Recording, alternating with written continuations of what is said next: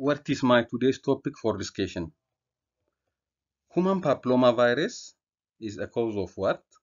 It causes a spectrum of disease from warts to squamous cell carcinoma of the skin and the mucous membrane, including laryngeal papillomas. More than 200 human papillomavirus types are known. The incidence of all types of wart is highest in children and the adolescent. Human papillomavirus is spread by direct contact and autoinoculation. Transmission within families and the biofomits can also occur. The clinical manifestation of infection develop 1 month or longer after inoculation. This depends on the type of human papillomavirus, the size of the inoculum, the immune status of the host, and the anatomic site. When we came to clinical manifestation, there are different types of warts. Cutaneous warts develop in 5 to 10% of children. From these warts, common wart is the most common. It's caused most commonly by human papillomavirus type 24. It occurs most frequently on the fingers, dorsum of the hand, parenchymal area, face, knees, and elbows. They are well circumscribed papules with regular, roughened keratotic surface. The other is periangal warts. Those are often painful and may spread beneath the nail plate, separating it from the nail bed. The other is plantar warts. Similar to the common wart, plantar warts are caused by human papillomavirus type 1 and are occasionally flush with the surface of the sole because of the constant pressure from weight bearing. When plantar warts become hyperkeratotic, they may be painful. Similar lesion can also occur in the palms and it's called palmar verruca palmaris. They are sharply demarcated, often with a ring of thick callus.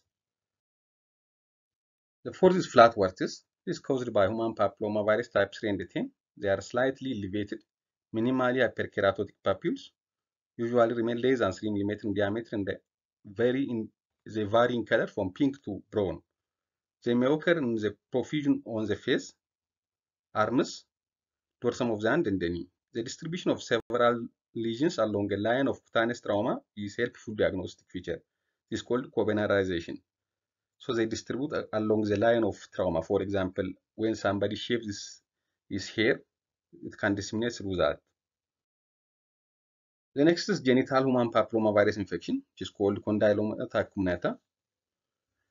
It occurs in sexually active adolescents, most commonly as a result of infection with human papillomavirus type 6 and 11.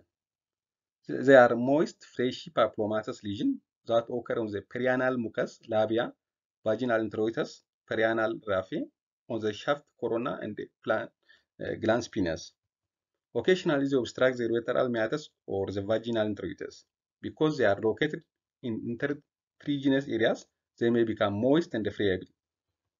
Genital warts in children may occur after inoculation during birth through an infected birth canal as a consequence of sexual abuse or from incidental spread from cutaneous warts. Human papillomavirus infection of the cervix is a major risk factor for the development of carcinoma. Currently, immunization against type 6, 11, 60, and 80 is available. Laryngeal or respiratory papillomas contain the same human papillomavirus types as in anogenital papillomas.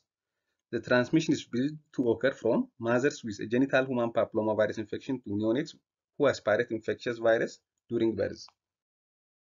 When we came to treatment, more than 65% of warts disappear spontaneously within 2 years. So, expectant management is there. Warts are epidermal lesions and they do not produce scarring unless they are managed surgically or treated in an overly aggressive fashion. Otherwise, there is no scar after resolution. Hyperkeratotic lesions are more responsive to therapy if the excess keratotic debris is gently paired with an scalpel until thrombosed capillaries are apparent. Treatment most successful when performed regularly and frequently every 2 to 4 weeks. Common warts can be destroyed by application of liquid nitrogen or by pulsed dye laser. Daily application of salicylic acid or as a flexible collodion or as stick is a slow but painless method of removal that is effective in some patients. Plantar and palmar warts may be treated with 40% salicylic acid plasters. Those should be applied for 5 days at a time with 2-day rest period between application. Following removal of the plaster and the prolonged soaking in hot water, keratotic debris can be removed with an emery board or pumice stone. Condylomata respond best to weekly application of 25% podophyllin. The medication should be left on the warts for 4 to 6 hours and then removed by bathing. Keratinized warts near the genitalia do not respond to podophyllin. In this case, imiquimab applied 3 times weekly is also beneficial. Imiquimab is used successfully to treat warts in other locations.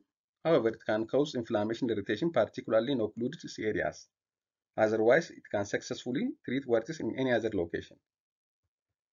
For non-genital warts, imiquimab should be applied daily, and cimetidine by oral administration in children 30 to 40 mg per kg per day in divide doses used in children with multiple warts and responsive to other treatment if they fail to respond to other treatment. Thank you for watching.